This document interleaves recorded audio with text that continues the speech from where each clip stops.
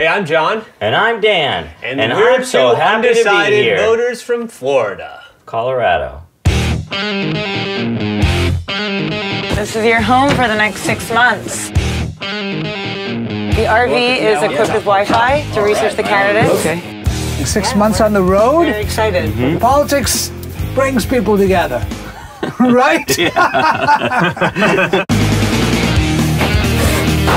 Jen thought it would be a good idea for us to meet Rick Santorum. The county I live in, you're not allowed to discharge a fire. You can't legally shoot people or animals too. Whenever we're changing shooters, You can't shoot anything.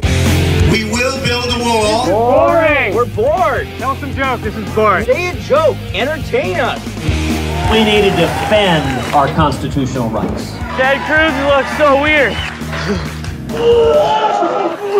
I've never seen anything like that before in my life. I saw the shape of his face and it looked like it was a man, but it was melting. I'm gonna say it. Ted Cruz.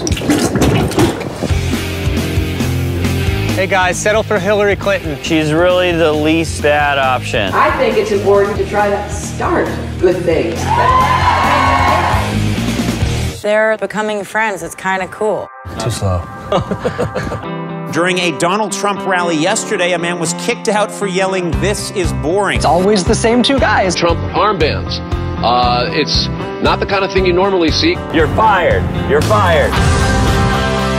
Can I get your autograph? He just signed a medical marijuana prescription so we could go get some weed brownies. Why don't we become seat fillers at campaign events? Excuse me. We've been here for 2.5 hours. We're owed at least another $12.50. Do you think it was a good idea to get the tattoo on your arm there? That's a really stupid question. Of course, it's the next president of the United States.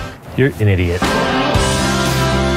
We're about to go meet Marco Rubio. He's really young and cute. I have to tell everyone the truth. Marco Rubio is trying to steal my girlfriend. He's probably gonna steal yours too.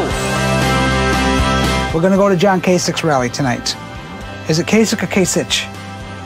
We don't know. Yeah, nobody knows. Nobody cares. He's not gonna win.